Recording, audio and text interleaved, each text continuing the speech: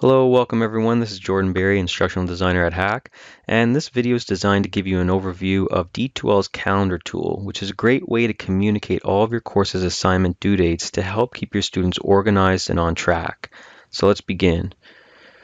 Once you've logged into your D2L shell, you'll notice that by default, there's a calendar widget placed on the right-hand side of your home page. We'll see it displays the date, and below we'll see that there's an upcoming events section. As of now, we have no events displaying to us or the students, but we can create a new one by clicking on this link here that says create a new event. So now we're brought to a new create event page. This is where we can customize what will appear in our students' calendars. We'll see that at the top we can add a title for this event, or we can link this event to a piece of content in our content area if we already have one created. What that means is, if we want, we can give students reminders for when they should have completed readings or viewing specific instructional content that we've created. So let's take a look at that. We'll click Add Content and a pop-up appears. So now the modules and submodules that I've created will show up, and I can choose a piece of content to link this calendar item to if I want.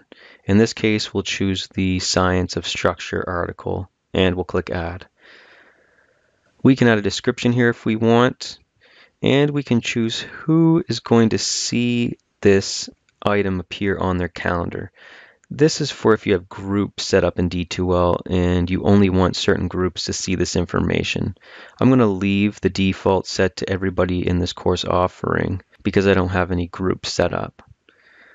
Now we can choose when calendar events appear and disappear from view, all the way down to the minute if we deselect this all day option.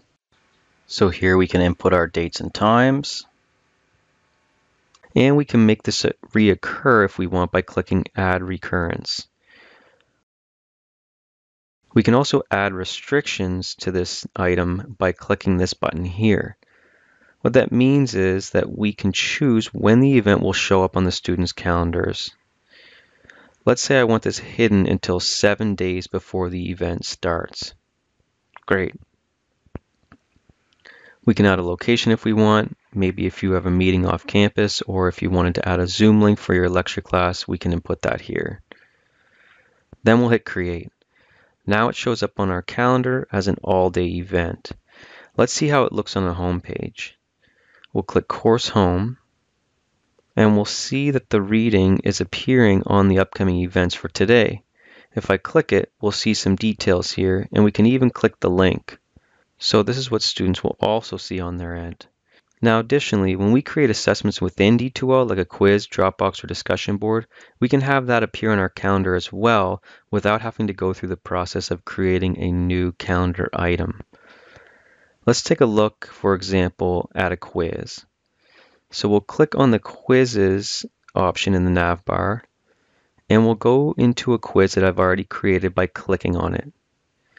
Now at the top, we'll see a restrictions tab. All of D2L's assessment tools have restrictions tabs. Basically, it allows us to choose when we want that assessment object to appear and disappear from the student's view. It's also an area in which we can have it appear as an event on our calendar. So let's see.